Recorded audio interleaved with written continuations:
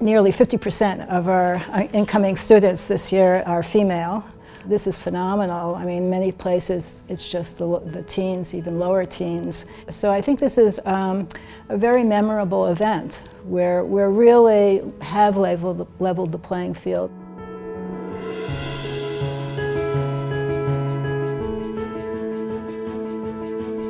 So in the electrical and computer engineering department at Carnegie Mellon, we have looked at an overall strategy to diversify our environment. It's really important to understand that you cannot do anything in isolation, and research shows that diverse groups perform better. So anything that we can do to explain to people that it's not only the work we do, but the atmosphere and the culture we do it in, and that's very important.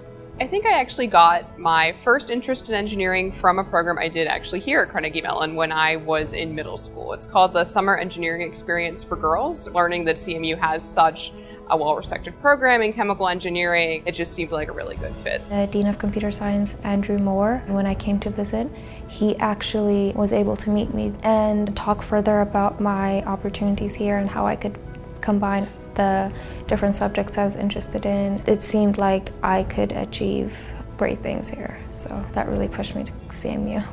There's a very broad aspect to computer science, and to get people to understand that early on will help guide them into the appropriate courses at the high school level. We organized workshops for high school teachers where we brought them into Carnegie Mellon during the summer, and we taught them a wider perspective of computer science. It's priming the pipeline, so to speak. We addressed the issue of what happens once students get here. They have to have an environment that's going to nurture them and help them succeed. And so we have made, again, a concentrated effort to increase contact students have with faculty, especially in sort of non-classroom settings, so they have a feeling we are people too and we can have fun.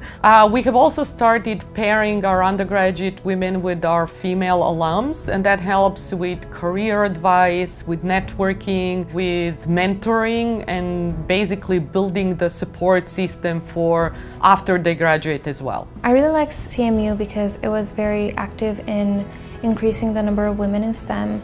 It was incorporating women, it was incorporating a lot of underrepresented groups. I felt like this would be a community where I could grow and really achieve what I wanted to do. So it's really critical for women to be at the table. And in particular, it's critical for women to have the technical skills to be able to create the future.